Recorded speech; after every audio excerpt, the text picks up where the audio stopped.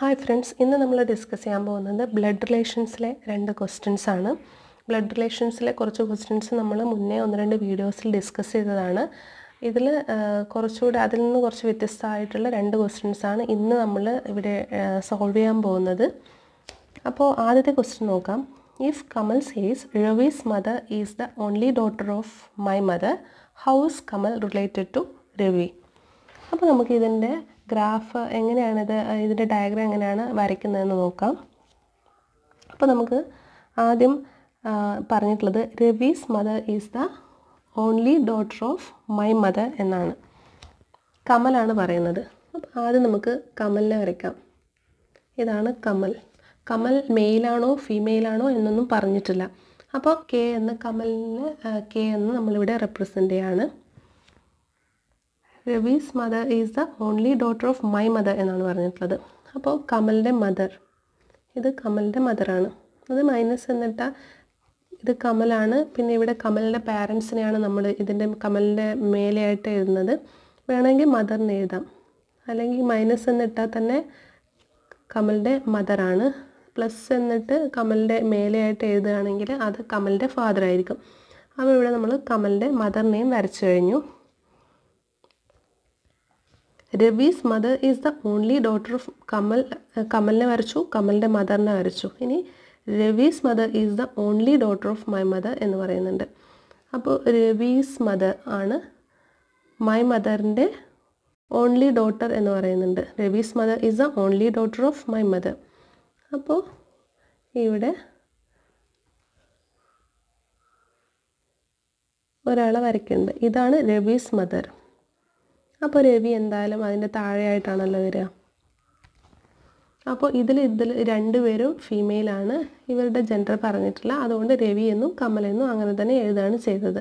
വേണമെങ്കിൽ നിങ്ങൾക്ക് അത് ഓർത്ത് വെക്കാൻ ബുദ്ധിമുട്ടാണെങ്കിൽ ഇവിടെ രവീസ് മദർ എന്ന് എഴുതാവുന്നതാണ്. പക്ഷേ ഇങ്ങനെ കണ്ടാൽ തന്നെ മൈനസ് എന്ന് കണ്ടാൽ തന്നെ ഇയാളുടെ മദറാണിത്. ഇവിടെ കമൽ കഴിഞ്ഞ് മേലെ മൈനസ് ഉണ്ടെങ്കിൽ ഇവരുടെ രണ്ടുപേരുടെയും മദറാണ് ഇത് എന്ന് നമ്മൾ മനസ്സിലാക്കേണ്ടതാണ്.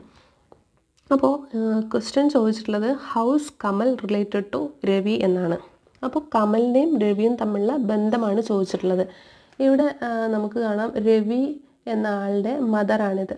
മദറിൻ്റെ സിബ്ലിംഗ് ആണിത്. പക്ഷേ അത് മെയിലാണോ ഫീമെയിലാണോ എന്ന് പറഞ്ഞിട്ടില്ല.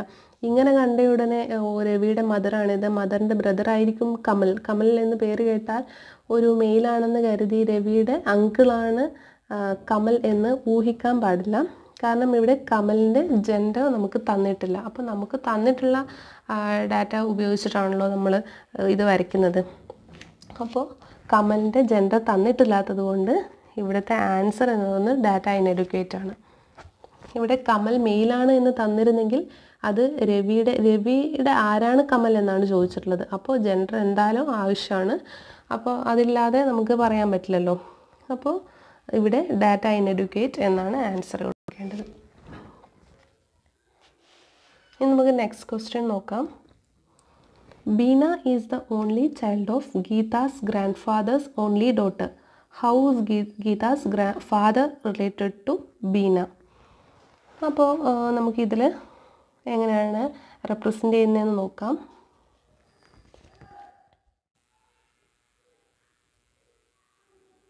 ഇവിടെ Beena is the only child of Geetha's grand fathers only daughter. അപ്പോൾ നമുക്ക് Geetha's grand fathers only daughter ആണ് Beena. Geetha's grand fathers only ഡോട്ടറിൻ്റെ only ചൈൽഡാണ് Beena എന്നാണ് പറഞ്ഞിട്ടുള്ളത്. അപ്പോൾ നമുക്ക് ഗീതേനെ വെച്ച് സ്റ്റാർട്ട് ചെയ്യാം. ഗീതാസ് ഗ്രാൻഡ് ഫാദർ എന്നൊക്കെയാണല്ലോ പറയുന്നത്. അപ്പോൾ ഗീതയും അതിന് നെക്സ്റ്റ് മുകളിലുള്ള ഗീതയുടെ പാരൻസ്, അത് കഴിഞ്ഞിട്ടാണ് ഗീതയുടെ ഗ്രാൻഡ് ഫാദർ വരുന്നത്. അത് നമുക്ക് ആദ്യം റെപ്രസെൻ്റ് ചെയ്യാം. ഇത് ഗീത. അപ്പോൾ Geetha's grand fathers only daughter എന്ന് പറയുന്നുണ്ട്. അപ്പോൾ നെക്സ്റ്റ് വരുന്നത് ഗീതയുടെ പാരൻസ് ആണ്. അത് ഗീതയുടെ പാരൻ്റ് കഴിഞ്ഞിട്ട് ആണ് ഗീതയുടെ ഗ്രാൻഡ് ഫാദർ വരുന്നത്. ഗ്രാൻഡ് ഫാദർ എന്ന് പറഞ്ഞാൽ പ്ലസ് ആണല്ലോ. ഇതാണ് നമ്മുടെ ഗ്രാൻഡ് ഫാദർ. ഗീതേനെ വരച്ചു കഴിഞ്ഞു. ഗീതേൻ്റെ പാരൻ്റ് ഇവിടെ ഉണ്ടാവും. പിന്നെ ഗ്രാൻഡ് ഫാദർ ഈ ലെവലിലാണ് വരുന്നത്. Geetha's grand fathers only ഡോട്ടറിൻ്റെ only ചൈൽഡാണ് Beena എന്ന് പറയുന്നത്. അപ്പോൾ ഓൺലി ഡോട്ടർ ഇതായിരിക്കും. അതിൻ്റെ ഓൺലി ചൈൽഡാണ് ബീന.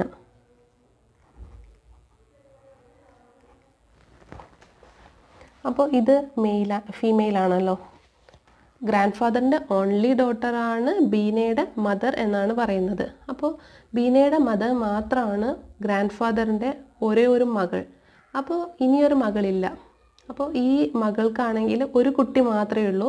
ആ കുട്ടിയാണ് ബീന എന്ന് പറഞ്ഞിട്ടുള്ളത്. Beena is the only child എന്ന് പറഞ്ഞതുകൊണ്ട് ഈ ഗ്രാൻഡ് ഫാദറിൻ്റെ ഈ ഒരേ ഒരു മകൾക്ക് ഒരൊറ്റ കുട്ടി മാത്രമേ ഉള്ളൂ. അപ്പോൾ ആ കുട്ടി ബീന ആയിരിക്കുമല്ലോ. അപ്പോൾ ഇതെന്തായാലും ഗ്രാൻഡ് ഫാദറിൻ്റെ മറ്റൊരു കുട്ടി എന്ന് പറയുന്നത് ഒരൊറ്റ മകൾ മാത്രമേ ഗ്രാൻഡ് ഫാദർക്കുള്ളൂ. അപ്പോൾ ഇതെന്തായാലും മെയിലായിരിക്കും എന്ന് മനസ്സിലായി. അപ്പോൾ ഇവിടെ നിന്ന് ഇനി ചോദിച്ചുള്ള question, how Geetha's father related to Beena. അപ്പോൾ ഗീതയുടെ ഫാദർ ഇതാണ്. ബീനയും ഗീതയുടെ ഫാദറും തമ്മിലുള്ള ബന്ധം എന്താണെന്നാണ് ചോദിച്ചിട്ടുള്ളത്. അപ്പോൾ ബീനയുടെ മദറിൻ്റെ ബ്രദറാണല്ലോ ഗീതാസ് ഫാദർ. അപ്പോൾ ഇതിവിടെ ആൻസർ എന്ന് പറയുന്നത് അങ്കിളാണ്. പക്ഷേ പാറ്റേണലാണോ മെറ്റേണലാണോ എന്ന് നമ്മൾ നോക്കണം. ഇവിടെ മെറ്റേണൽ അങ്കിളാണ്, അതായത് ബീനയുടെ മദറിൻ്റെ ബ്രദറാണ്. അപ്പോൾ ആൻസർ മെറ്റേണൽ അങ്കിൾ ആണ്. അപ്പോൾ ഇതിൽ ചിലർക്ക് കൺഫ്യൂഷൻ ഉണ്ടാകും. പക്ഷേ കൺഫ്യൂഷൻ്റെ ആവശ്യമൊന്നുമില്ല. ഇങ്ങനത്തെ ക്വസ്റ്റ്യൻസ് വരുമ്പോൾ ഓൺലി ചൈൽഡ്, ഓൺലി ഡോട്ടർ എന്നൊക്കെ തന്നിട്ടുണ്ടെങ്കിൽ അത് പ്രത്യേകം ശ്രദ്ധിക്കണം. കാരണം മറ്റു ചിലർ ചിന്തിക്കും ഒരു എന്താ പറയുക, ബീനയും ഗീതയും ഒരേ ആളുടെ മക്കളായിക്കൂടെ എന്ന് നമ്മൾ ചിലപ്പോൾ ചിന്തിച്ചു പോവാം. കാരണം ഇവിടെ Beena is the only child of Geetha's grand fathers only daughter എന്ന് പറയുന്നുണ്ട്. പക്ഷേ ഇവിടെ Beena is the only child എന്ന് തന്നിട്ടുള്ളതുകൊണ്ട് നമ്മളങ്ങനെ ചിന്തിക്കാൻ പാടില്ല. കാരണം ഇവിടെ നമ്മൾ സ്റ്റാർട്ട് ചെയ്തത് ഗീതയിൽ വെച്ചിട്ടാണ്. ഗീതാസ് ഗ്രാൻഡ് ഫാദർ, ഗീതയുടെ നെക്സ്റ്റ് ലെവൽ ഗീതയുടെ പാരൻറ്റിനെ വരച്ചു. അത് കഴിഞ്ഞ് ഗ്രാൻഡ് ഫാദറിനെ വരച്ചു.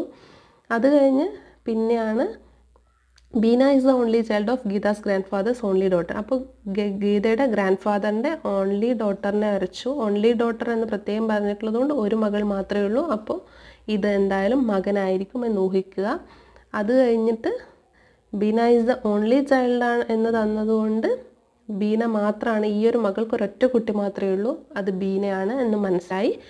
അപ്പോൾ ഇവിടെ ഓൺലി ഡോട്ടർ എന്ന് തന്നിട്ടുള്ളത് കൊണ്ട് ഇതെന്തായാലും മെയിലായിരിക്കും.